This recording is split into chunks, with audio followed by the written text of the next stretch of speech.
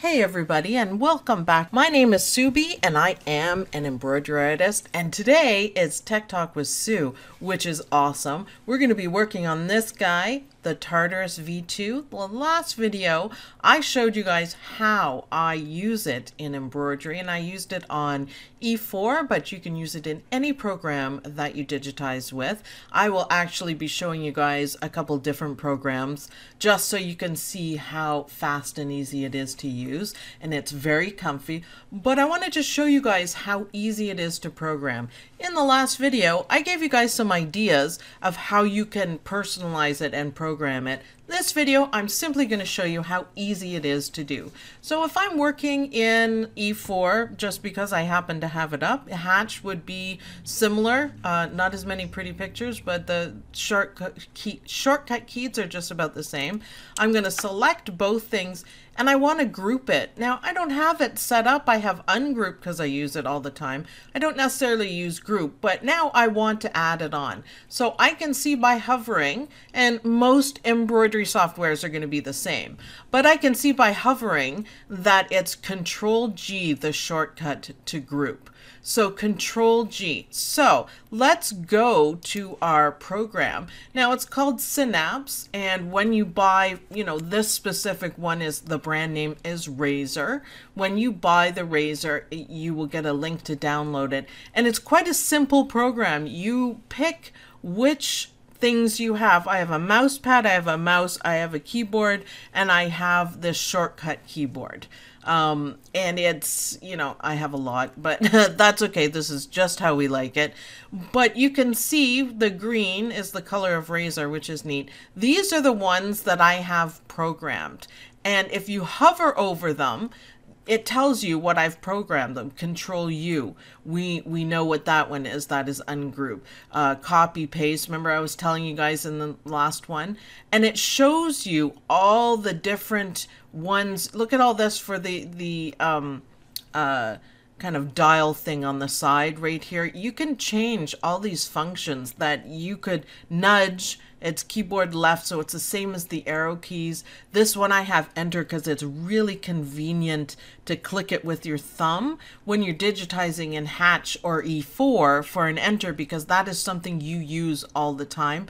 Especially helpful when you're using a pen and touch, or just a pen like I have, a pen Cintiq, or monitor like that you don't have to reach for your keyboard. It's right there and it's really convenient, and I think enter is probably one of the most used ones. So all you have to do, let's put it somewhere up here. So right now it's programmed to keyboard R, and I want to change that. So all I did was click on it, and look at all these things you can do. So you can literally do just about anything with this. A joystick move, the default key is R, so you could set them up if you needed to do letters all the time. I don't know how that would work.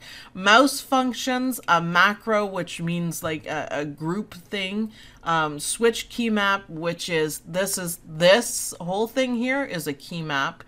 Switch profile, so I have profile, my computer's name is Malloy, don't ask, it's just funny.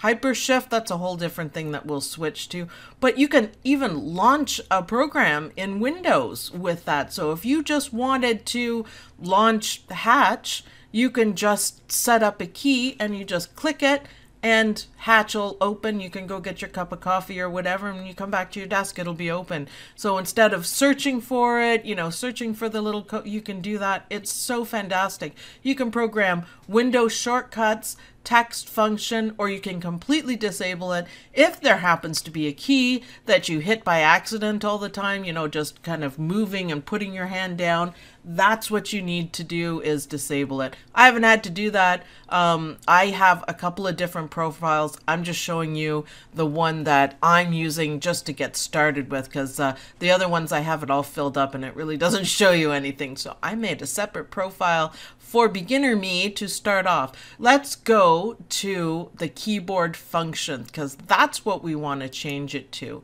So we want to do Control U, and all I did was simply type it in there. And remember, we have number 10, and let's save that. And now it filled in. That's how easy it is. You just pick it. You pick an empty key. It's really nice. The picture looks exactly like what you're working on.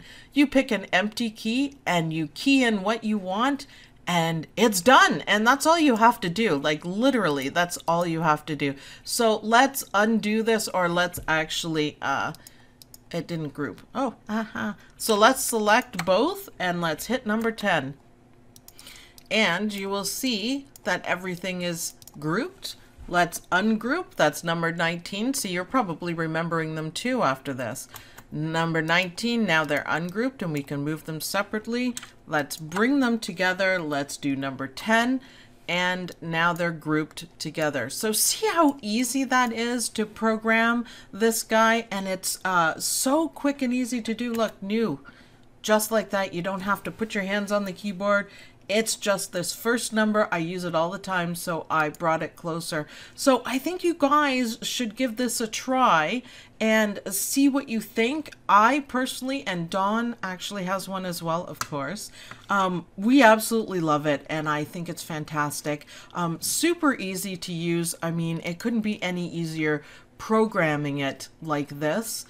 It couldn't be any easier. Super easy to use, such a wide variety of things that you can program that you can pretty much make a shortcut for anything you want. So basically, this is what makes your life easier with programming, with digitizing. It's not complicated. It's a fantastic program. It's a fantastic piece of kit, and I shall be using it in more of my digitizing videos so you can see how functional I am with this. So thanks everyone for watching. Don't forget to try new things, especially when they're tech things that help out with your embroidery.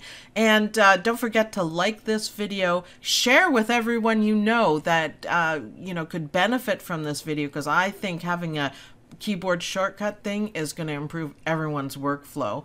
And I'll stitch you guys later.